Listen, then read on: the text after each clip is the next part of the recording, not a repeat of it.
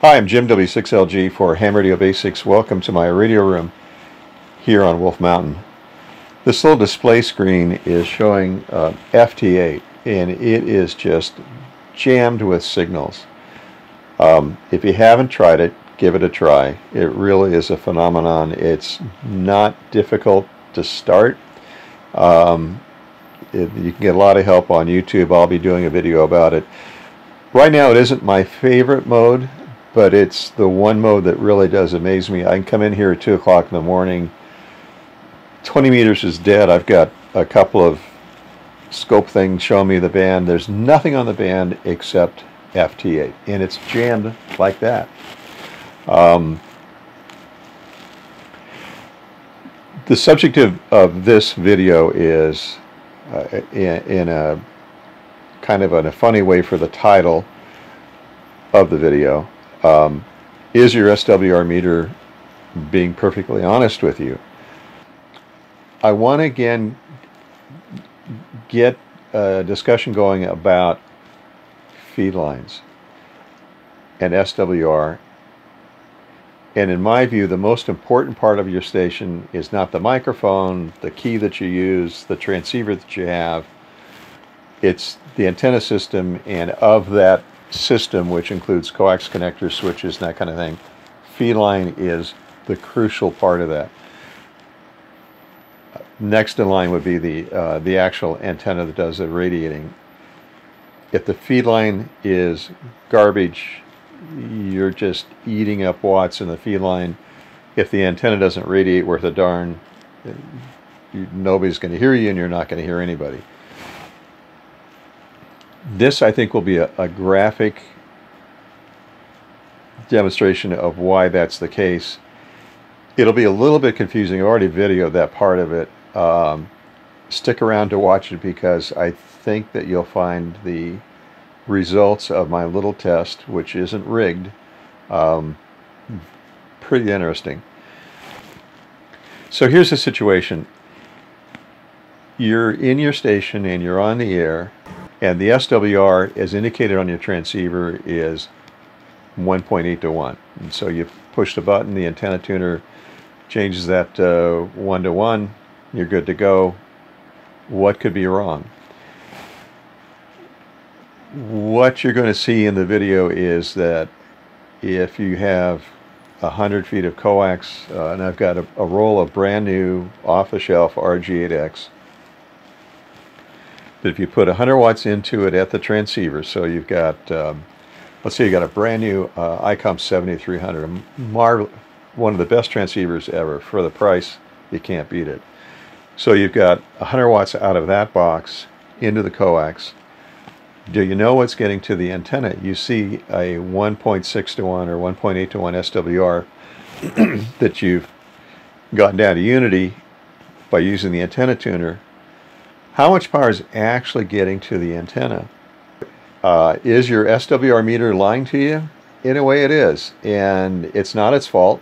It's sampling at the transceiver. But to overcome that, what I did was I've got several SWR meters connected in the scheme of things. One of them is connected right to the light bulb, so we can see the power. It's within 6 inches, so we can see the power that's getting to the light bulb. So I have, and I can also measure the SWR there. And what we're going to find in the video is the SWR at the light bulb is 5 to 1. The SWR in the shack, without any matching, looks to be about 1.6 to 1.8 to 1.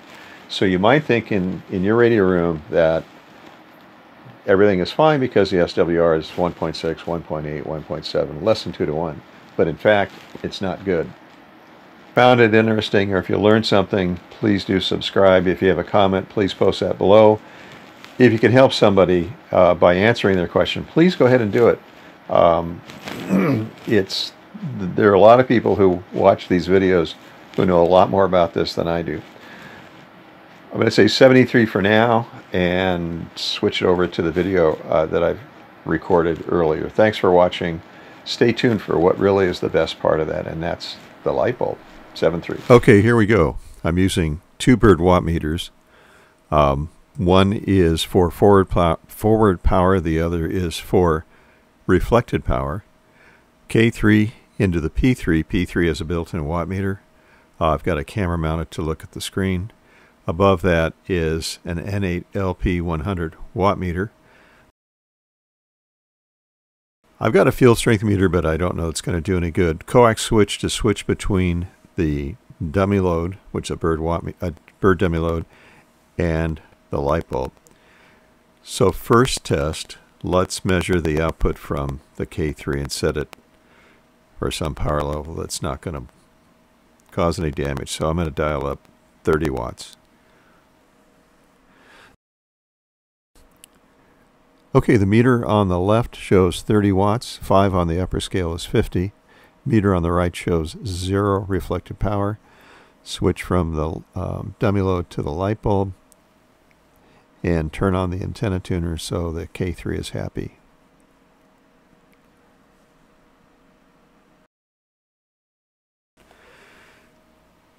I'll use the small screen that's looking at the P3 watt meter, which is a peak reading watt meter, and has SWR also indicated, so it shows PEP and SWR at the same time.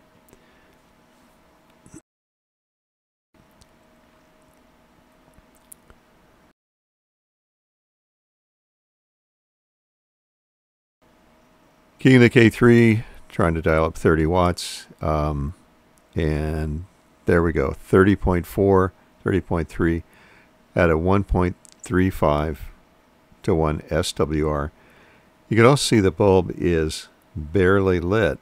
So why is that? It should be brighter.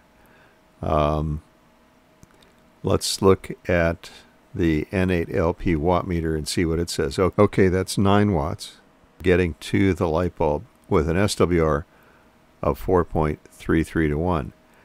But in the radio room, the SWR looks to be 1.3 to 1. And you can see the bulb is not as bright as it could be, or as it should be. So what's the difference? What's causing the huge losses? And where, for that matter, where are they occurring in the system? So to do that, I'm going to go to an online calculator that calculates feed line losses, and for me, it's been reasonably accurate.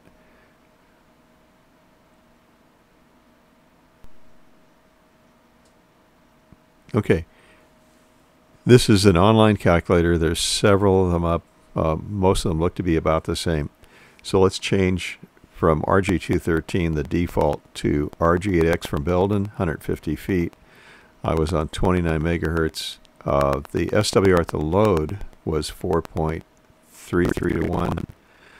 I was running 30.3 watts. Not that that matters a whole bunch, but 30 watts anyway. And we'll calculate it. Now the online calculator says I should be delivering 12 watts to the antenna. I was measuring 9. In either case, there's a lot of loss. To figure out that loss, let's change the wattage to 100 watts so we can figure it like a percentage. So we'll put in 100 there, calculate, and 40 watts is getting to the antenna if we were putting in 100. In other words, 60% loss in the system. Now what happens if we change coax to something that that's a larger diameter, that doesn't have as much loss? And that something might be LMR 400, which a lot of guys use. So let's put that in, same length, same frequency, same SWR. We'll keep it at 100 watts so we can do a percentage.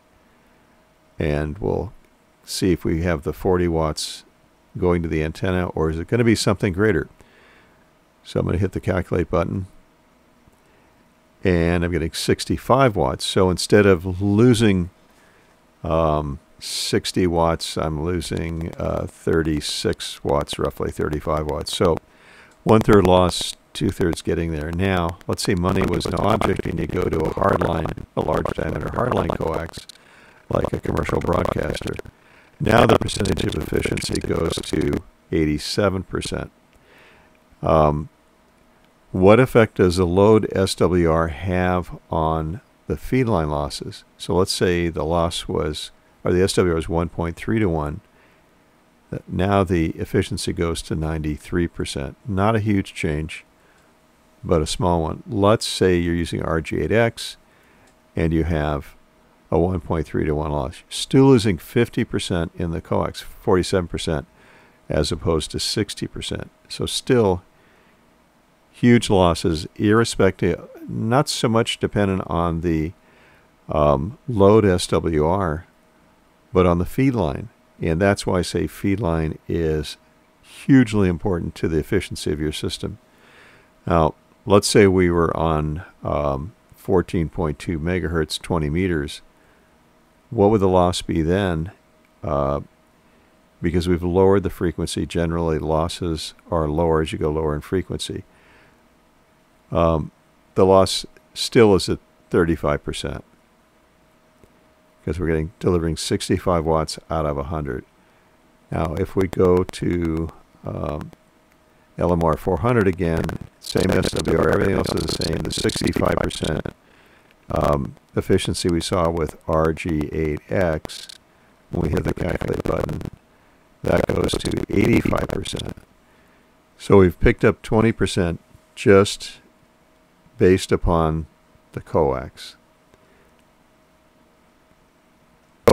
To summarize, it really pays to use great coax, and no matter how you slice it, by changing the SWR at the feed point, it is hugely important to have decent coax. All right, that's my story, and I'm sticking to it. If you've enjoyed this video, please do subscribe. If you have a question about something, post it below.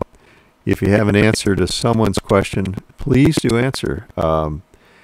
Everybody's input is welcome here. As I said earlier, there are a lot of folks who know more about this stuff than I do. So if you have an answer to someone's question, please go ahead and post it. The point of this video was your feed line is hugely important in the scheme of things. So having a good feed line to the antenna is crucial. More important than a fancy microphone or a fancy transceiver. Feed line can either make or break your station. All right, I'm Jim W6LG for Ham Radio Basics. Thanks for watching. See you the next time.